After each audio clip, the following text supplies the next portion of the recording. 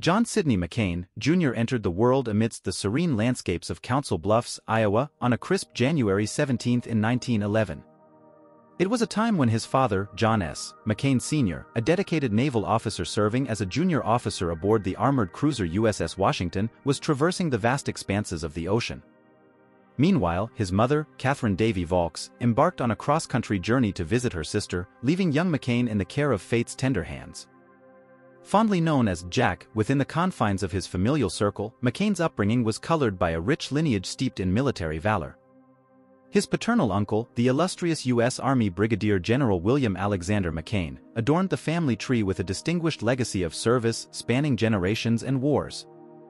McCain's childhood was marked by a nomadic existence shaped by the transient nature of naval postings. From the bustling naval stations to the serene environs of northwest Washington, D.C., he traversed diverse landscapes, finding solace in the familiarity of local schools and the humble pursuit of delivering newspapers as a diligent paperboy. Yet, amidst the ebb and flow of naval duty, McCain's father remained an elusive figure, his absence casting a poignant shadow over his formative years, leaving his mother to navigate the labyrinth of parenthood single-handedly. It was amidst this backdrop that McCain completed his scholastic journey, graduating from Central High School in the heart of the district. In the annals of his adolescence, McCain's path converged with destiny's call as he entered the hallowed halls of the United States Naval Academy in 1927, a mere lad of 16 summers. However, the rigid strictures and archaic rituals of Annapolis proved to be a crucible of adversity for the spirited McCain. Disdainful of the entrenched culture of hazing and regimented discipline, he found himself ensnared in a tempest of rebellion, accruing a litany of demerits and languishing amidst mediocre academic laurels. A biographer would later paint a portrait of McCain as a rebellious soul, defiantly challenging the shackles of authority and finding refuge in clandestine escapades under the cloak of night. The specter of expulsion loomed large as his penchant for revelry and defiance flirted dangerously with the stern gaze of Prohibition-era morality. Despite the tumultuous currents that threatened to capsize his academic voyage, McCain emerged from the crucible of Annapolis in 1931, donning the mantle of ensign as he embarked on a voyage into the unknown realms of naval service. His aspirations of soaring amidst the azure skies as a naval aviator were swiftly dashed by the cruel hand of fate, as a heart murmur relegated him to the confines of submarine school at the Naval Submarine Base New London in Connecticut.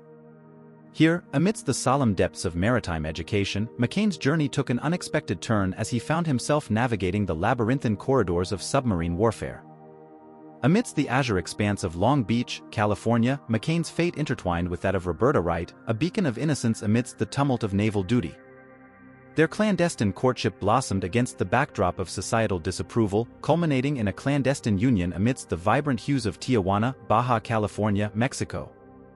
Yet, the tempestuous seas of love were not devoid of trials, as McCain faced the ire of naval discipline, suspended for 5 days for his audacious escapade.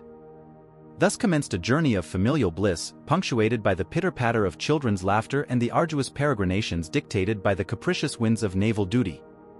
From the verdant shores of New London to the sun-kissed horizons of Pearl Harbor, McCain's familial odyssey mirrored the ebb and flow of naval postings, with Roberta assuming the mantle of matriarch, steering the ship of domesticity amidst the tumultuous seas of separation and reunion. Despite accolades lauding his loyalty and diligence, McCain's career was not devoid of tribulations, as bouts of nervousness and ailments punctuated his tenure, a testament to the toll exacted by the rigors of naval service. From the antiquated confines of World War I-era submarines to the cutting-edge vessels of modern warfare, McCain's odyssey traversed the spectrum of maritime evolution, culminating in his stewardship of the USS 08, a relic recommissioned as a bastion of naval education amidst the tranquil shores of New London. Thus, amidst the tapestry of McCain's life, woven with threads of valor and sacrifice, emerges a portrait of a man whose indomitable spirit weathered the tempests of adversity, leaving an indelible imprint upon the annals of naval history. Following the devastating attack on Pearl Harbor in 1941, John Sidney McCain Jr., now a lieutenant commander, found himself separated from his family for extended periods. Assigned to command the submarine gunwale, McCain joined the vessel in May 1942 for trials, witnessing its commissioning in August of the same year. Gunwale's deployment as part of the November 1942 invasion of French North Africa presented challenging conditions. Overcrowded waters, adverse weather, and communication errors hindered the mission's success. Gunnell, like many other U.S. submarines, encountered friendly fire incidents and grappled with the unreliable Hoevenoen-Rentschler HOR diesel engines. Despite these setbacks, Gunnell underwent extensive repairs and was redeployed to the Pacific Fleet. In June 1943, McCain led the submarine on patrol in the East China and Yellow Seas. During this mission, Gunnell engaged Japanese vessels, sinking the freighters Koyo Maru and Tokiwa Maru, and engaging in a prolonged confrontation with enemy escorts. Enduring intense counterattacks, McCain demonstrated remarkable resolve, leading his crew through hours submerged underwater. Despite persistent engine troubles that cut short the patrol after only 11 days, Gunnell's successful sinking of enemy freighters contributed significantly to the Pacific Theater's efforts. For his gallantry and leadership during this patrol, McCain was awarded the Silver Star, recognizing his bravery under fire and aggressive fighting spirit. His personality and adaptability proved invaluable in the demanding environment of wartime submarine duty, where adherence to regulations often gave way to the need for improvisation and decisiveness. Gunnell's subsequent missions saw McCain attempting attacks on Japanese carriers off Toi Toi and engaging in operations along the coast of Indochina. His efforts earned him further commendations, including the Bronze Star Medal with Combat 5 for his role in damaging enemy vessels. At the war's end, McCain sailed Dentuda into Tokyo Bay, where he had a poignant final meeting with his father, Admiral John S. Islu McCain Sr., who had commanded the Fast Carrier Task Force.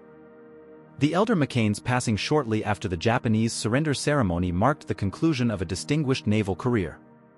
Throughout his wartime service, McCain's dedication to innovation and tactical development earned him recognition and praise from superiors. His contributions to submarine warfare tactics and weaponry underscored his commitment to advancing the U.S. Navy's capabilities in the face of formidable challenges. After the conclusion of World War II, John Sidney McCain Jr. continued his service in the Navy while his family settled in Northern Virginia. He took on the role of Director of Records at the Bureau of Naval Personnel until early 1949. During this time, he authored an article for the United States Naval Institute Proceedings, delving into the training challenges posed by the nuclear era for the Navy. In 1949, McCain assumed command of Submarine Division 71 in the Pacific, based aboard the submarine Carp. His command took him to various naval stations and included 2 exploratory cruises to extreme northern waters, contributing valuable insights into strategic areas for submarine operations. From February to November 1950, McCain served as executive officer of the heavy cruiser St. Paul, participating in the early stages of the Korean War as part of Task Force 77 patrolling the Formosa Strait. Ascending in rank to captain, McCain's career trajectory saw him rotating between posts at the Pentagon and various commands. He held roles such as Director of Undersea Warfare Research and Development, Commander of Submarine Squadron 6 aboard Flagship Sea Leopard in the Atlantic, and Commander of the Attack Transport Monrovia in the Mediterranean. McCain's relationship with his son, John Sidney McCain III, mirrored his own rebellious youth, with both facing challenges at the Naval Academy. Despite these parallels, McCain's career continued to progress, culminating in his promotion to Rear Admiral in November 1958. During his tenure at the Office of the Secretary of the Navy from 1958 to 1960, McCain established influential political connections, playing a pivotal role in legislative affairs. His central D.C. residence became a hub for social gatherings, attended by senators, representatives, admirals, and generals. Promoted to Vice Admiral in July 1963, McCain assumed command of the entire Amphibious Forces Atlantic Fleet Confablant.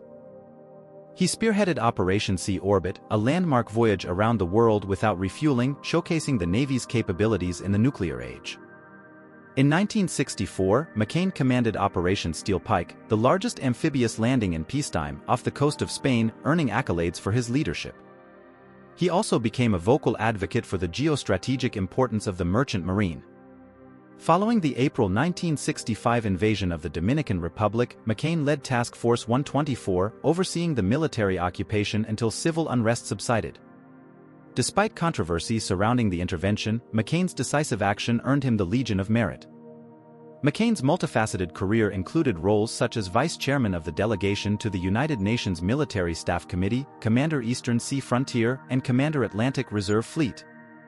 Throughout his tenure, McCain remained a charismatic figure, known for his salty character, trademark cigar, and commitment to maintaining naval superiority in the face of evolving geopolitical challenges. His efforts to bolster the Navy's capabilities and advocate for a robust merchant marine fleet left a lasting impact on U.S. naval strategy. In February 1967, John Sidney McCain Jr. achieved his long-sought promotion to full admiral, which officially took effect in May of that year. He assumed the role of Commander-in-Chief, U.S. Naval Forces, Europe, Naval, stationed in London. At the change of command ceremony for his previous post at the Eastern Sea frontier, held aboard the USS Wasp, McCain was honored with a Gold Star in lieu of a Third Legion of Merit for his service during his UN assignment. As tensions escalated during the Vietnam War, McCain advocated for bringing Iowa-class battleships out of reserve fleets to support shore bombardment missions. He ordered a naval court of inquiry following the USS Liberty incident in June 1967, with Admiral Isaac C. Kidd Jr. appointed to lead the investigation. Meanwhile, McCain's son, Naval Aviator Lieutenant Commander John S. McCain III, became a prisoner of war in North Vietnam in October 1967 after being shot down during a bombing raid over Hanoi. Despite the personal ordeal, McCain and his wife, Roberta, maintained a stoic demeanor in public, focusing on the hope that their son was alive. McCain continued to emphasize the Soviet threat, particularly in maritime domains, likening it to the space race in terms of propaganda value. In April 1968, amid the height of the Vietnam War, President Johnson appointed McCain as Commander-in-Chief, Pacific Command, CINCPAC, effective from July 1968. This role placed him in charge of all U.S. forces in the Vietnam theater, stationed in Honolulu. McCain's tenure as CINCPAC was marked by his fervent briefings on the threat posed by Communist China, earning him the nickname Mr. Sea Power. He remained a staunch advocate for confronting major communist powers with superior force while deterring aggression against smaller countries. During the Nixon administration, McCain played a pivotal role in shaping U.S. policy towards Vietnam and Southeast Asia. He expressed optimism about the prospects for Vietnamization and believed that North Vietnamese weakness and South Vietnamese progress indicated a turning tide in the war. McCain's involvement in expanding U.S. involvement in Cambodia, particularly through Operation Lam Son 719, reflected his commitment to containing North Vietnamese influence. He maintained close ties with Cambodian leader Lon Nol and advocated for increased military assistance to bolster the Cambodian government's efforts. Despite his stroke in fall 1969, McCain continued to play an active role in shaping U.S. strategy in Southeast Asia.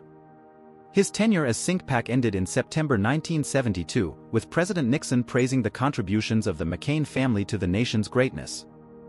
McCain's steadfast commitment to victory in Vietnam, despite political constraints, characterized his approach to the conflict. Admiral McCain retired from the United States Navy on November 1, 1972. There was no formal ceremony to mark his retirement, as it would have been redundant after the one held 2 months earlier in Hawaii. As one associate remarked, "He just didn't come to work today." In early 1973, following the conclusion of the Paris Peace Accords, his son, who had been held as a prisoner of war in North Vietnam, was released and repatriated to the United States. In 1975, McCain visited the White House and discussed naval preparedness issues with President Gerald Ford. Throughout the late 1970s, he occasionally advised Ronald Reagan on military matters as Reagan prepared for his third presidential candidacy. McCain also participated in a 1978 traveling Panama Canal Truth Squad, led by Senator Paul Laxalt, opposing the Panama Canal Treaty due to concerns about its implications for U.S. security. Despite his accomplishments, McCain struggled with despair over his forced retirement from the Navy, which eventually took a toll on his health. His son John attributed his father's declining health to years of binge drinking, though he made a mostly successful recovery through Alcoholics Anonymous. Admiral McCain passed away from a heart attack aboard a military aircraft en route from Europe on March 22, 1981, with his wife by his side. He was laid to rest at Arlington National Cemetery on March 27, 1981. The legacy of Admiral McCain lives on through various namesakes and commemorations. The USS John S. McCain DDG-56 was named in honor of both Admirals McCain. In 2018, the Navy rededicated the ship to also honor Senator John S. McCain III. Admiral McCain's life and legacy were extensively chronicled in his son John's memoir Faith of My Fathers, and he was portrayed by actor Scott Glenn in the 2005 television movie adaptation. Continuing the family tradition of military service, McCain's grandson, John S. Jack McCain IV, graduated from the United States Naval Academy in 2009, becoming the fourth-generation John S. McCain to do so. He followed in the footsteps of his father and great-grandfather by becoming a naval aviator, flying helicopters during the war in Afghanistan. John S. McCain IV has a son, John S. McCain V, ensuring the family's legacy of service continues into the future. Thank you for watching, and if you enjoyed this video, please subscribe and share it.